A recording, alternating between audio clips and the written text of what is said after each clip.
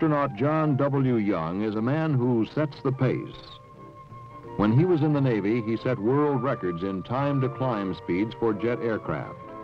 And in his NASA flights, he has racked up a large number of firsts, reaching a peak in the challenges facing him as command module pilot of the moon-orbiting Apollo 10 mission. Young was born in San Francisco and later moved with his parents to Orlando, Florida, where he graduated from high school just 40 miles from Cape Canaveral. Years later, the Cape's John F. Kennedy Space Center would be the launch site of the Gemini and Apollo missions that would bring him fame.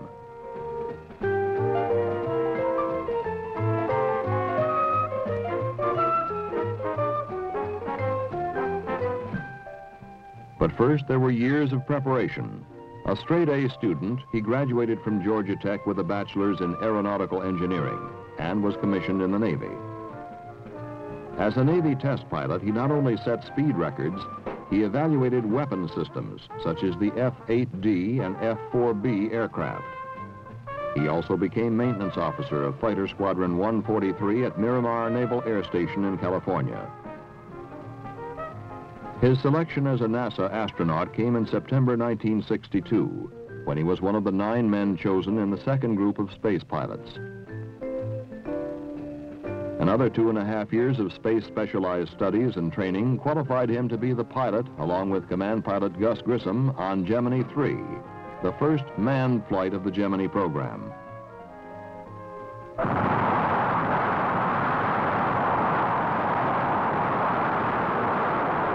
Gemini 3 was launched on March 23, 1965. Not only was it the first multiple manned flight for the United States, Grissom and Young accomplished the first modifications of an orbital flight path. During 3 flawless revolutions around the Earth, Gemini 3 changed its orbit 3 times, firing its engines to modify both the plane and the path of the trajectory.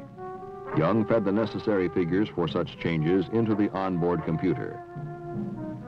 He tested some new space foods and a new waste disposal system.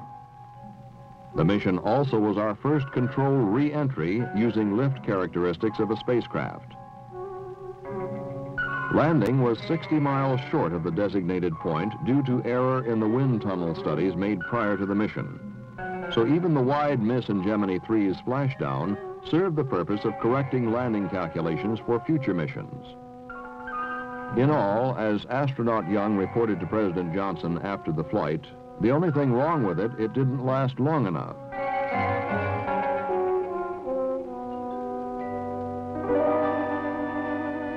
Young's next space mission was as command pilot of Gemini 10.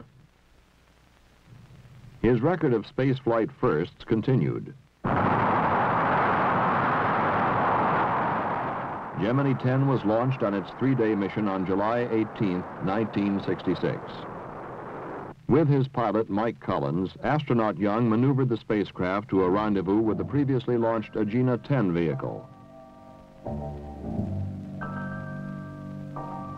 The 2 spacecraft were then docked together. The maneuver sharply reduced the fuel supply of Gemini 10, but this was no great problem since the fuel and propulsion systems of the Agena were now available to propel the joined spacecraft. He fired the Agena's 16,000-pound thrust engine to make major orbital maneuvers and to achieve an altitude record to that date of 476 statute miles. It was the first time in spaceflight history that a spacecraft docked with another vehicle and applied its systems to propel them both. After more than a day and a half, Command Pilot Young undocked Gemini from Agena 10.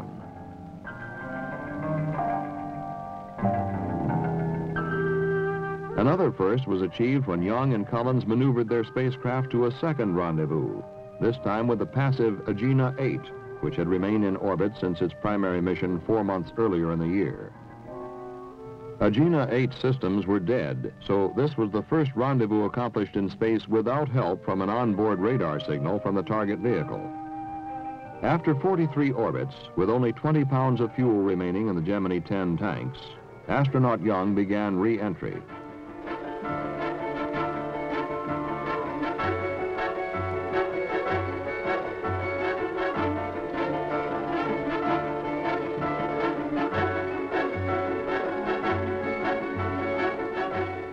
Splashdown on this, his second mission, was well within eye and camera range of the prime recovery ship, the carrier Guadalcanal.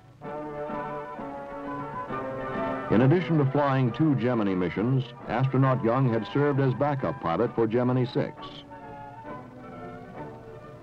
As the Apollo program accelerated and manned flights began, Young again gained the invaluable training that comes from being a member of a crew on the ground.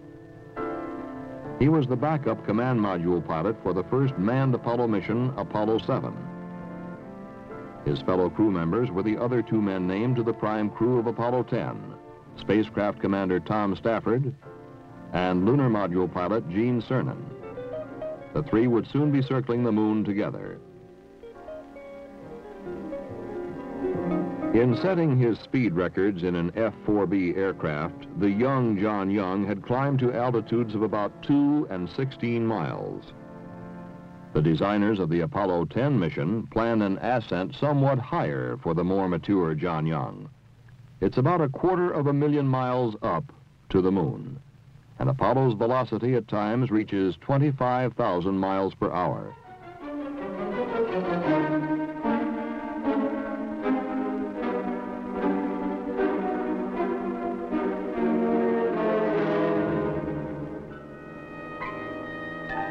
The Apollo 10 mission was designed to give the command module pilot his most critical hours after the spacecraft attained lunar orbit and the lunar module separated to descend in an elliptical orbit to within 50,000 feet of the moon's surface. Young's job was to maintain the command module in stable flight, stay in touch with Stafford and Cernan in the other ship, and be ready for any emergency. It was possible the command module would have to become the active vehicle to rendezvous, dock, and rescue the men from the lunar module. No one knowing John Young had any doubts that he was the man to handle such tasks. As the space program continues with men landing and exploring the moon on several missions, and with other space flight developments such as manned orbiting space laboratories, John Young's pace will be something for upcoming spacemen to emulate for years to come.